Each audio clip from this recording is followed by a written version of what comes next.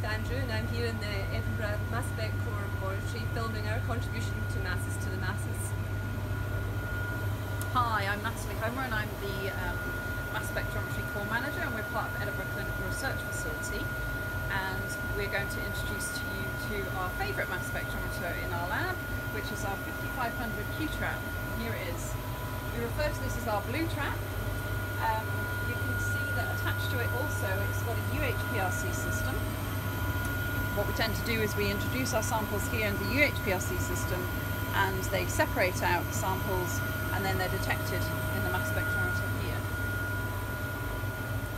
So, how old is this system, Natalie? Well, this system's about 5 years old. It was funded by the Wellcome Trust, and in the lifetime of the system is it's always encouraged to try and get new systems if you can, and we've actually invested more recently in a 6500 plus QTRap. So it's all the same manufacturer, all the same software that we use to manage it, but it's improved technology. So that's very exciting to have that system. But going back to this 5500, which is what we've done a lot of work on in the past 5 years, we've developed a lot of assays and worked on a lot of projects in this particular study. That's great. So that's the new trap and the blue trap that we have. That's right, that's what we refer to them as. So can you tell us about some of the science that we do? So some of the science, we work with a lot of doctors from different specialties, one of which was a project funded by the Royal College of Surgeons looking at the effects of paracetamol on people who had undergone liver surgery, and it was recognised that people who have liver surgery are obviously a bit more prone to the toxicity of paracetamol. So we were able to distinguish differences between various different subjects. So that's been interesting. What about our famous client? We have a very famous client. So in the mass spectrometry core, we have been analysing samples from the Edinburgh Zoo panda, and we're able to look at the reproductive cycle of the panda and also help to recognise whether they're pregnant or not. We've got our fingers crossed. Fingers crossed, absolutely. So how many people work in the lab?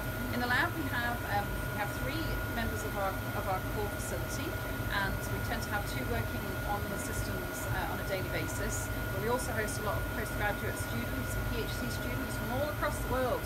We've got a PhD student from Saudi Arabia, we have lots of Europeans, we have Americans, and we have collaborative projects with Sweden and Finland that I can think of off the top of my head. So we have a lot of collaborations, and we also have a lot of different funding bodies that support this. A particularly interesting project that we dealt with is a project with Sri Lanka looking at pesticides and the effects that self-harm pesticides cause within that population.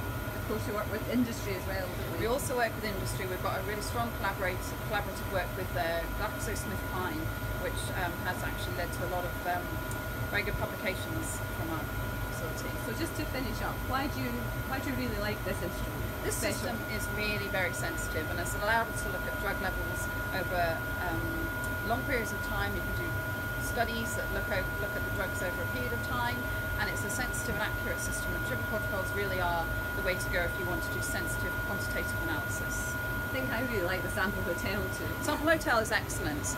We've got 10 rows here where we can actually have almost 100 samples in each row, and that allows us to run up to 1,000 samples over a weekend. In this system here, we're also able to have 4 columns. If you have 4 columns lined up over a weekend, you can really manage your samples really well and get through projects really quickly. And then come Monday morning, you come in and look and see what your results are, and that's exciting in itself.